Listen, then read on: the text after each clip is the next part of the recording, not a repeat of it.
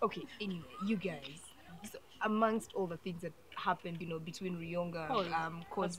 calling. Congratulations, Madam Einstein Thank you, Ambassador. thank you, Thank thank you you for very much. representing. We Thank continue. you. We continue to Continue. serve the nation. So Humbly. I would say yes. There are many things that have happened, between Riyonga calling somebody Jesus, reincarnate, and I He found didn't say this it like story. that. Well, whatever Conversation he for said. another day. Okay. I found this really shocking story on Facebook about a counsel, a law graduate in Florida, who said she's glad slave trade happened because if it hadn't, she would be back in Africa worshiping a tree. She's an adult, yeah, Is she black? and yes, she's a She's black black. person, yes, and How obviously black? the natural inclination was for there was Ugandans and black people from all over the place just Sure, taking her the apart. story was in the comment Yes, section. so taking the entire story apart, and obviously there was not many kind things said. It got me thinking about racial identity. Do we have any? Obviously, if we went and said for black people, it would just be too broad because there are very many black people All over over the there world. whose identity is really American or Yeah. whatever. But if we even brought it down to just Africa, do we have a racial identity? And like what are our feelings about this? Or do we even think about it at all as Africans? What's that I identity? honestly do not feel like that's something a lot of people think about, especially because, well, in Africa we are all like Black. it's not something you, Yeah. you think about. Even coming here to talk about this, it's probably not something that we had thought about before. It's Yeah. usually in comparison to another race or maybe Yes. to either tribes or uh, white people. Understandably, or and because whatnot. race is race, because distinctions are drawn because of the differences. Because of difference. So obviously the comparison makes sense. Yeah, but- so then to kind of try and unpack that, Yes. and there are things, for example, that people say about Africans or even Ugandans that you'd have to think about and say, okay, yeah, that's true. That's not true. I don't identify as that person. And all the things like that. Africans say about Or even themselves. the things we say about ourselves. Or like I think we're very friendly. There's this thing I keep reading online that in a certain part of this world, people don't look at each other in the eye. Out of respect or fear, As in, like, or it's not hostility. allowed. Yeah, as in like not this- allowed, like as in- allowed okay, if as you in do it, not, they'll not kill you. allowed. Out of hostility or respect. No, not just don't respect. It's make like eye it's like contact. that thing where you shouldn't sit near me, as in get your own space and things like that. Can't Yet sit in- near us. Yet in Uganda, like if I enter a taxi, there'll be two places, and I'm thinking, why should I sit there alone? Okay, depending on, I'll go and maybe sit next to someone and say, hey, Probably morning. sit by And if myself. someone does and said good morning, I'm thinking, why? How did you? So is Really? that Yeah, it's like there's this thingy of like we be in people's business, We're all up in everyone's All business. up in which is kind of different when you, because I haven't lived with other races. does that make us friendly? Because you said earlier that we are friendly, and that's what people say about us. Like by I virtue think- of the fact that I'm in all up in your business, that make me. It's a sense of friendly person. communalism, I guess, yeah. Sense Because of I was really community. shocked that at one of the restaurants, when people celebrate their birthdays, they share cake, and I was like, oh wow, this is I would miss this if I went away from Usually work. we share cake because you've already made a spectacle of your birthday, and no, then but then everybody's looking over at your table, and I it's think just in some places, impolite. now you to hear that, just like not- impolite. Just like we hold it very dear to ourselves that when you pass someone and not say hello. Yeah. Whereas there are other people who would be like, give me my space. So I feel like for Ugandans What and you just Africans, described, that very last situation, is really Nairobi.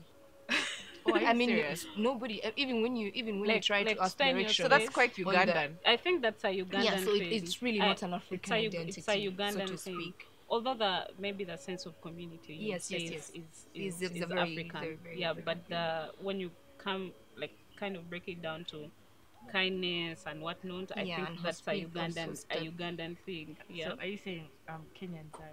No, I did not say. Because you see, all of Nairobi isn't Kenya. But what Okay. I'm But saying, people are going about their business, honestly, and real fast. Like Nobody in New is York. stopping to say, "Oh, good morning, how are you?" Oh, I mean, even when you try to say, "Oh, guys, excuse me, can I?"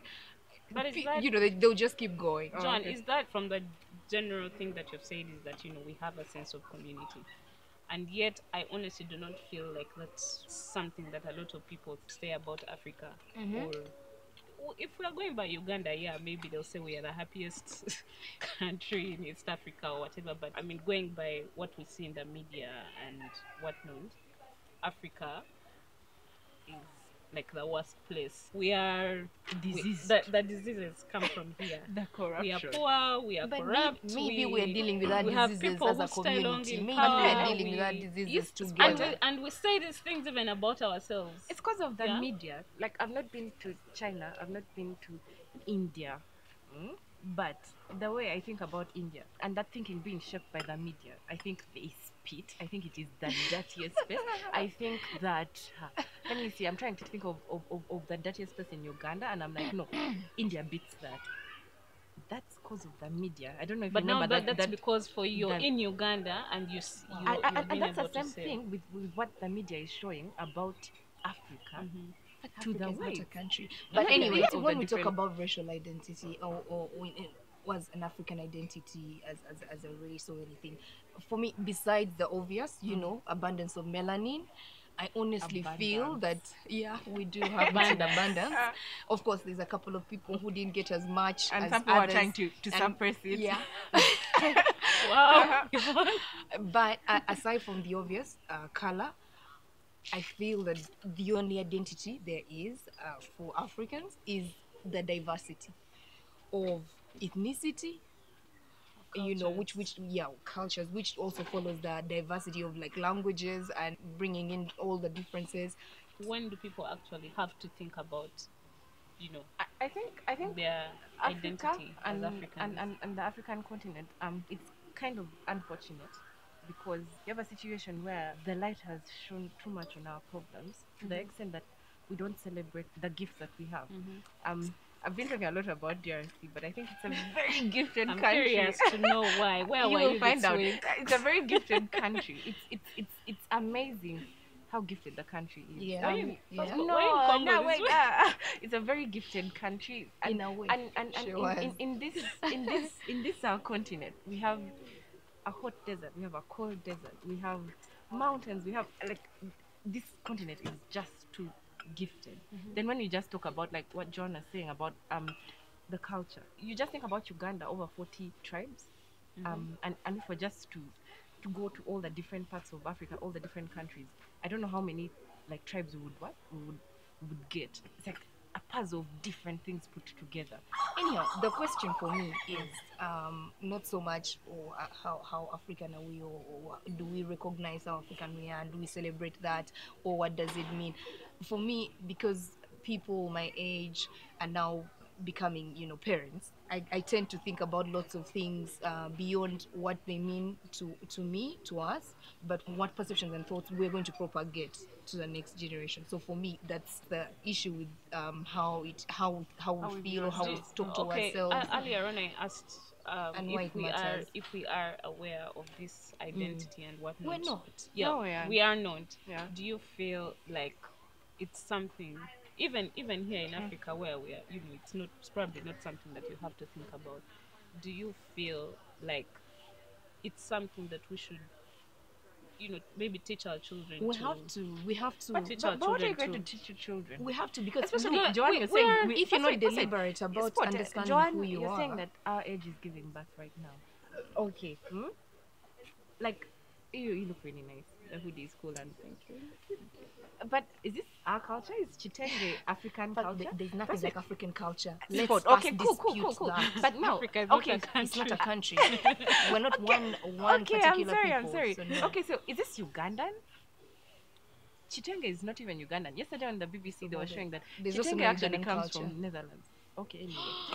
And then we just got no, as in like okay. No sport as in, okay, like the trade. I remember the trade routes and how Yes, it would yes, move yes. around and go up those ends to Europe. So they'll just keep bringing fabric, drop it around the Gold Coast, drop it Gabon, drop it SA when it comes to East Africa. So in each of these different drop-offs, there are different names. There's Anchor for there's some name in South Africa, and then come to East Africa, Chitenge. Now, you're seeing things like that. It's like it's a global village. The culture is being formed and it's different. It is a bit of the things that we like, and many of which is also being demonized from our old from our Yvonne, old home particularly culture. because And you then- have said it's a global community that we live in. I feel like that is why it's important that we tell our children. What are we going And to no, tell like- that we don't even know? Exactly, which is why this conversation right now is Yeah. important. Do you ever wake up and think And have to think you know, about it.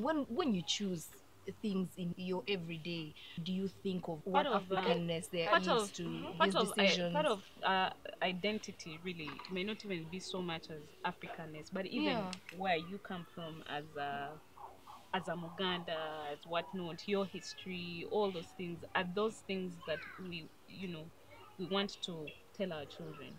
Okay, I think there might be things that we want to tell our children, but we have to be very honest that right now there are so many other places that are informing our tastes. So Yes, many, and yes. it's unfortunately it's not home that is informing our tastes. For example, like Joanne, what food are you going to cook when you get married? What kind of breakfast? Sorry, what kind of lunch? I will make the same food that I'm Luombo. making now. No, I Uh-huh. make rice. I eat potatoes. I eat Potato chicken. wedges. Eh? No way, No, not okay, wedges. but, okay. What I'm trying to say is that at this point, especially for this age group, Yeah.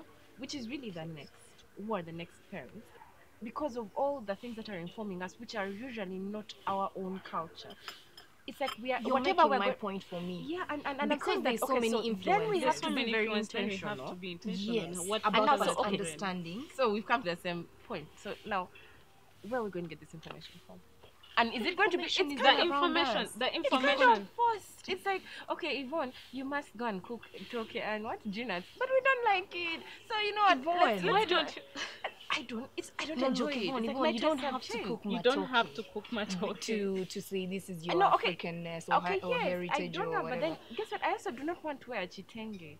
I also You do don't not want have to to. And you kneel don't down. have And to. so guess what? All the things that I want, that I like, are going to be white and Oh, Western. Very God. Western. Yeah, Western let's taste. go that there. brings me to the Uh-huh. question of I hope that doesn't mean that because you have a preference towards the values of white people and whatnot and things like that then means that you shouldn't be aware of your own heritage or your own identity, your own Yeah. individuality and stuff like that. But going back to the question, Yes. why